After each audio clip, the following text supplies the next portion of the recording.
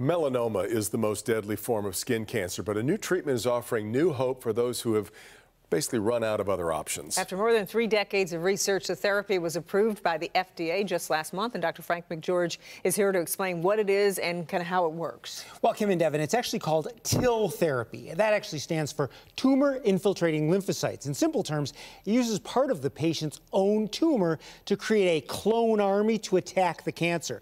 Now, it doesn't work for everyone, but when it does, the results can be truly life-saving.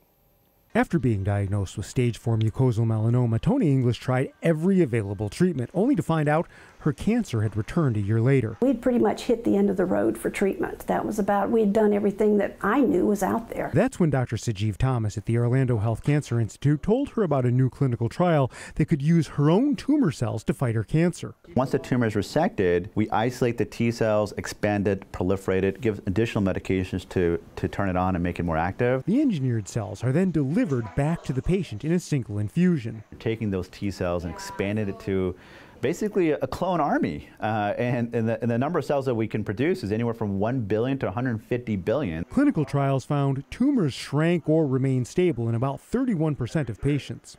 And so this is Miss English's tumor over here on the right lung, and this is the latest scan right now. You know, you can see nothing there. The rest of the lungs look wide open. All that shrunk down within probably the first month or two. At that 6 weeks checkup after the treatment, when I came in the first time, and it was already showing a response.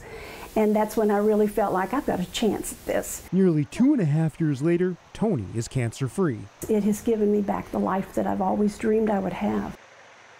Now, researchers are working to expand TIL therapy for more types of cancer, with trials ongoing in patients with lung, cervical, and head and neck cancers. With continued development, they're actually hoping that it might soon be first-line treatment for those diagnosed with late-stage cancers. Well, I would imagine cost is a concern when you're talking about these customized treatments. Any idea how much it would, the price on this is? So that's kind of the million-dollar question. More specifically, according to the company, the treatment is going to be about $515,000, half a million. Right. But they do expect many insurance companies are actually going to cover it at the same level that they're covering other cutting-edge treatments.